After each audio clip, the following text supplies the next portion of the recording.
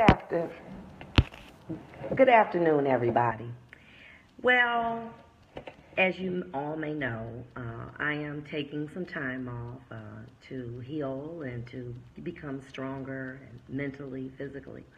One of the things that I have decided to do, and the Lord had placed on my heart to do it, was to do a program called Positive Affirmations by Judge V.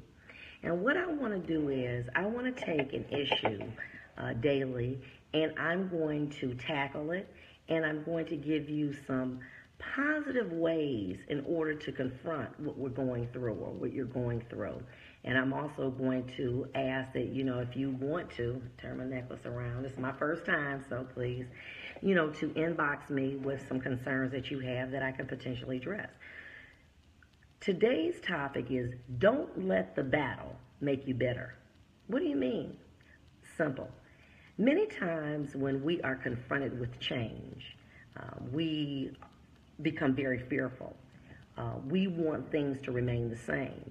The more things that are negative that can happen in our lives, we somehow start to feel like, what have I done to deserve this? Why me? Did I deserve this? I'm a better person. I don't want this outcome.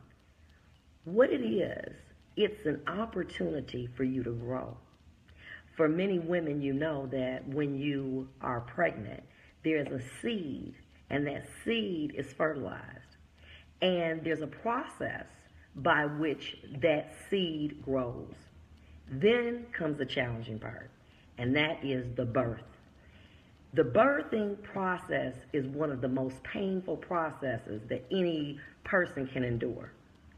The body can take 12 forms of pain. Your body goes through maybe 25 points.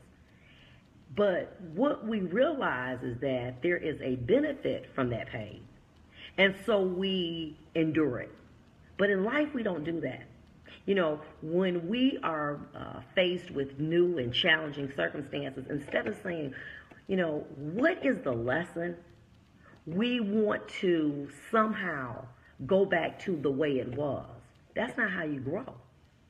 And what you have to realize, whether you're plagued with sickness, loss of job, relationship, what is the lesson that is being taught to me?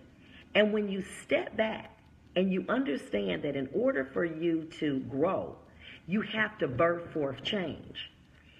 When you do that, then you allow yourself to not have anxiety, to not have anger, and most importantly to not have pity about your situation.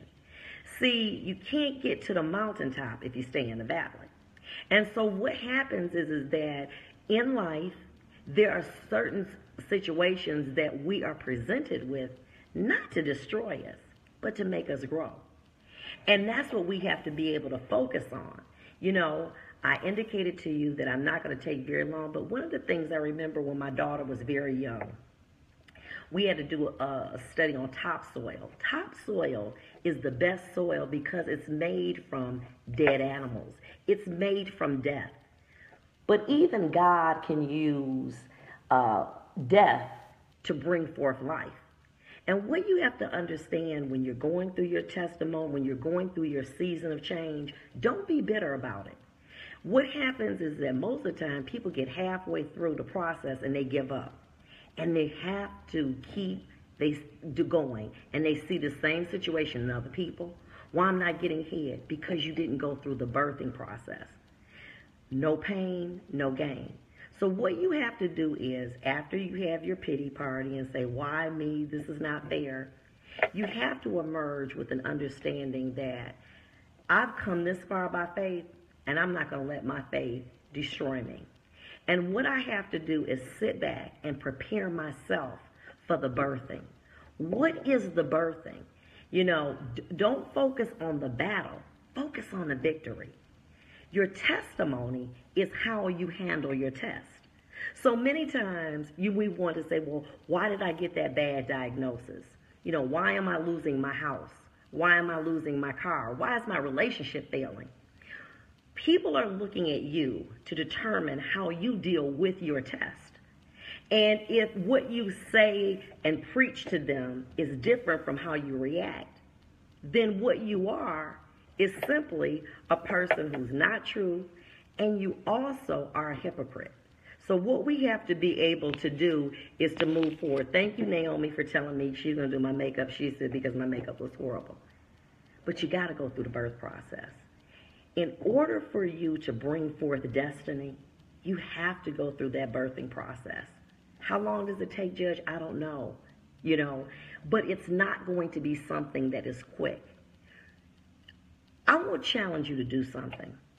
Think back 5 years ago to the person that you were and how those changes, those challenges made you better. It made you stronger. Life won't stop. And what you have to do is be courageous enough to go forward, to birth forth your miracle. Your destiny is waiting. And if you run back halfway through, you'll never get where you were designed to have. Thank you so much for tuning in. And this has been Affirmations, Positive Affirmations by Judge V. And I'm going to bring these to you daily, different topics. As I said before, don't focus on the battle, but the victory. Your testimony is how you handle your test. And go through the birth process to birth forth your destiny. This has been Judge V. Have a great day. I love you all. Bye-bye.